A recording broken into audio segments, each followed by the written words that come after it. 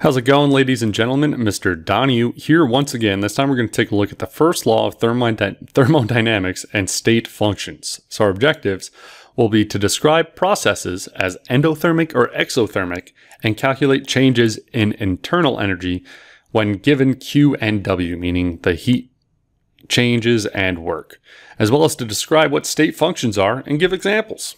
So let's start with talking about energy. Turns out energy is conserved. What does that even mean? Well, energy can be transferred from one system to another, right? If I got some potential energy, maybe I can transfer it into another system in the form of kinetic by giving off heat, or maybe I can use some of that kinetic energy to do some work and turn it into potential. But the takeaway is that energy is never lost or gained. It's only transferred. You can't create energy, you can't destroy energy, and that's the first law of thermodynamics. Energy is never gained or lost, but converted from one form to another. That's it. So let's talk about internal energy. When we say internal energy, we're talking about the sum of all the forms of energy, kinetic and potential, in a system. So maybe I'm talking about a water molecule as my system. Well, what kind of energy could that water molecule have? It might have some, kinetic. There's vibrations going on, maybe around the bond. They're moving. Maybe there's some stretching going on. There's also the bond itself is associated with a certain amount of energy. So when we're talking about internal energy, we're talking about all forms of energy for a system. And we use the capital E to denote internal energy. Now, changes in internal energy, just like any other change, it's the difference between the final and the initial. So E final minus E initial will give you your change in energy. Typically, we're more concerned with the delta E than we are what the value for E is, which is good because most of the times you can't really even get what the total internal energy is, but you can easily measure changes in energy with changes to the system. So for example, if I started with, H2O, a liquid down here, and then I invested internal energy into it to break it up into hydrogen gas and oxygen gas, I'd have my E final being greater than my E initial, which means my delta E would be positive. Right? We'd have a bigger number minus a smaller number, you end up with a positive.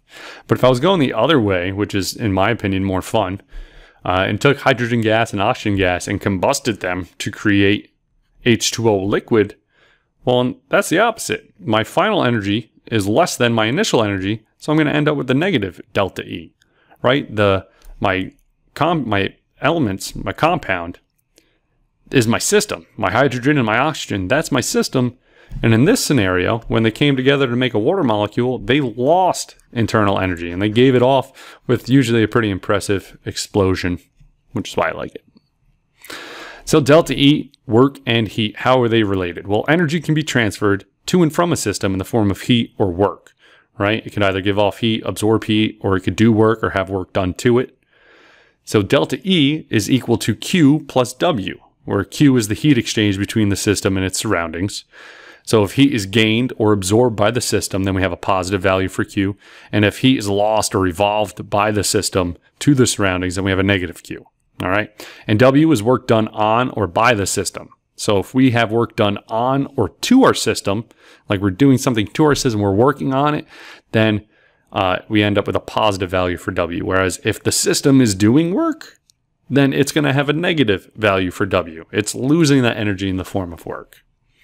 So let's talk about an example. Let's say we have H2O and O2 in a cylinder with a movable piston, and it reacts forming H2O.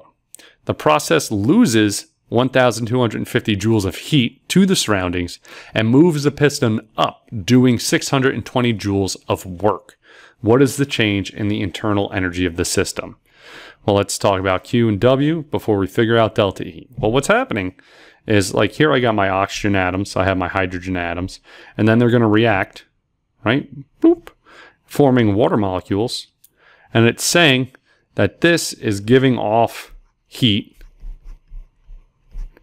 and then it's also causing that piston to rise, so it's doing work.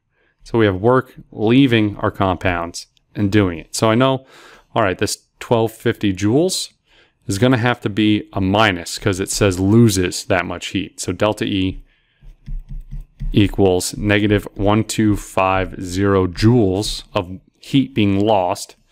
And then it says it moves a piston and is doing that much work. So I know the system is losing that much energy because it's doing work. When you do work, you're expending energy. So it's going to be minus 620 joules. And when I add those together, I get 1870 joules to the negative. So that's how many joules are being lost. The delta E would be negative 1870 joules. Endothermic and exothermic processes. Endothermic just means that heat is going in. So endo, think if you ever heard of an endoscope, they go inside of things, right? So endo means inside. Therm or thermic means heat. Think about your thermal underwears or your thermometer. It's measuring heat. So when we're talking about endothermic, we have heat flowing into a system.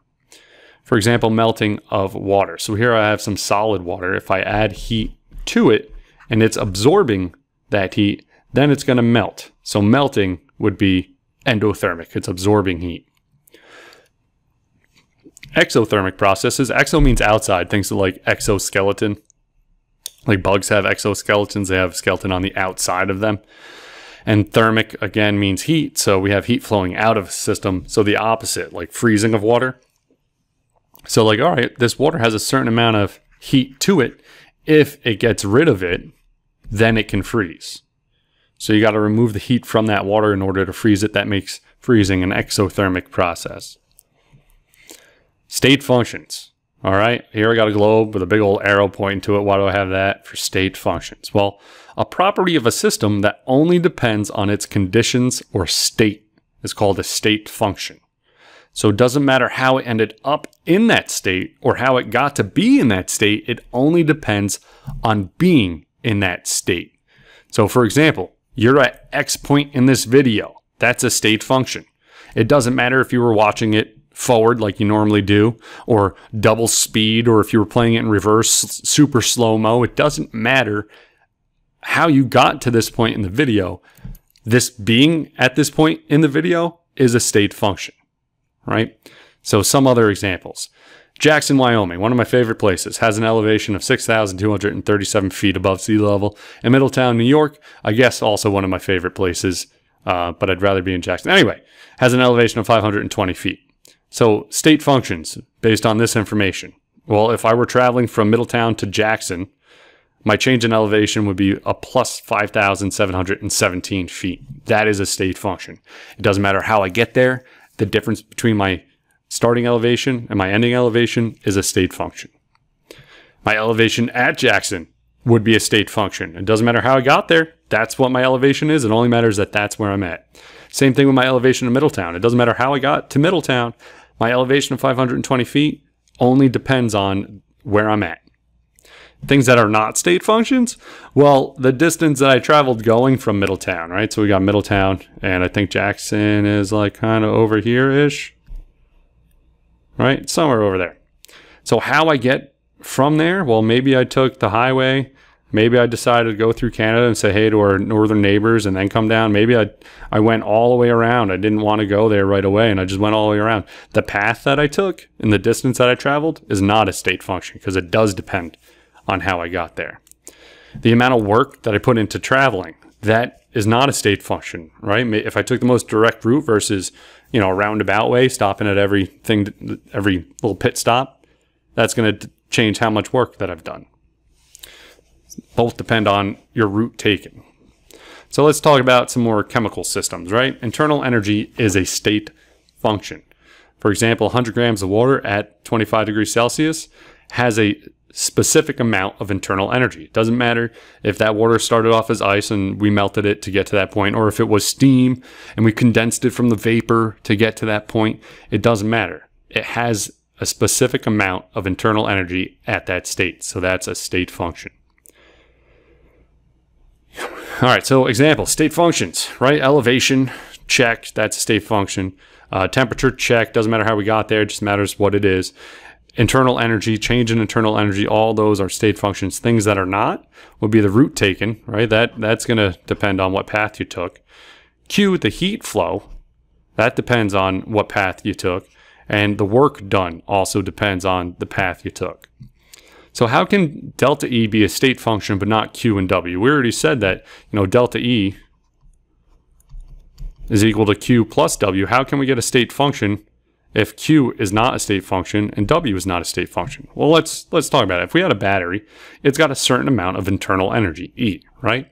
So we could short circuit it. I could just go, you know what, I'm going to connect a wire to the other end, and all of that energy is going to be lost as heat, right? All of that's going to be given off as heat. Or maybe I'm like, you know what, I got a new toy. I got a drone that I want to play with, and I plug it in. Well, that drone is going to do a bunch of work. It's going to be flying around, and it's going to be using that energy to take pictures and harass my neighbors and fly into the wall most likely and crash. So we have a lot of that energy being converted into work, and then some of that energy being lost as heat. It's still giving off the same amount of energy, so the delta E is the same, but because it took different paths, the amount of Q, the amount of heat, is different, and the amount of work, W, is different, depending on those scenarios. So because they're path dependent, they're not a state function.